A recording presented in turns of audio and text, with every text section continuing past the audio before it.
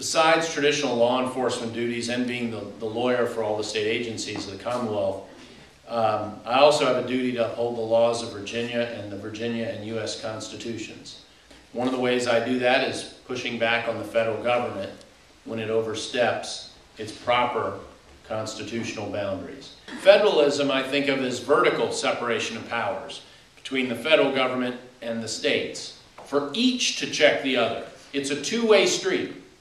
And we ought to know that in Virginia, the home of massive resistance 50 and 60 years ago, the federal government stepped in to protect the constitutional rights, 14th and 15th Amendment rights, of black citizens who, under the laws of Virginia, were being denied those rights. That's a federalism effort.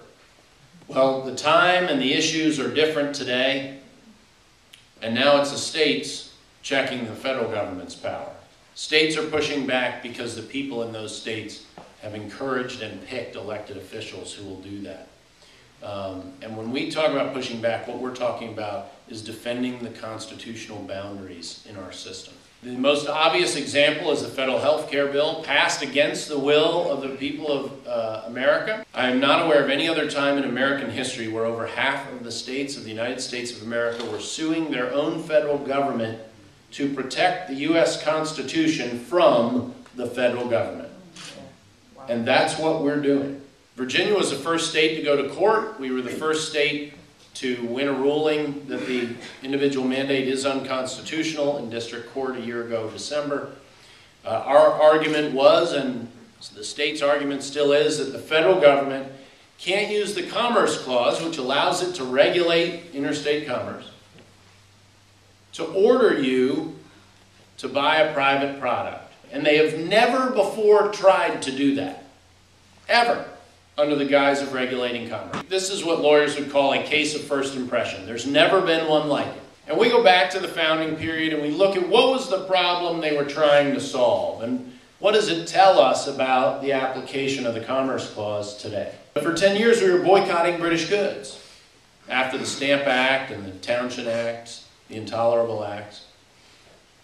That whole 10 years leading up to the war, boycotts were going on. And they were getting more and more effective. This was felt in Britain. At that time, the Attorney General for the King and the Solicitor General sat by tradition in Parliament, and they were asked if the boycott by the colonists was treason. And the answer was, they've come close, but stayed within the law. Now think about that for a minute.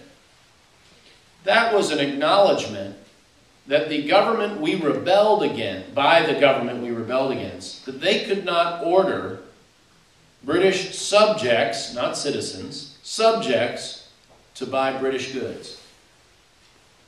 But we have a president who thinks he can. The federal government argues that your decision to do nothing, to not buy their Nancy-approved health insurance, to do nothing, is economic activity. Of all the founders to be appalled by all this, I think Noah Webster is probably at the top. Consistent with what my Solicitor General would call the postmodernist malarkey that most of the left engages in, they see a restriction of the Constitution they don't like, and they decide it means something else. It's a lot easier than going through all the work of amending the Constitution.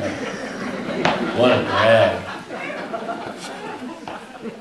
So in the government's dictionary, inactivity is the same as activity, and they can regulate you for doing nothing. If the federal government crosses this line, make no mistake about it, they'll have an unlimited power to order you to do anything in the name of the public good. What the current majority in power says is the public good. That's why this case is not about health care. The legislation is about health care. The litigation is about liberty.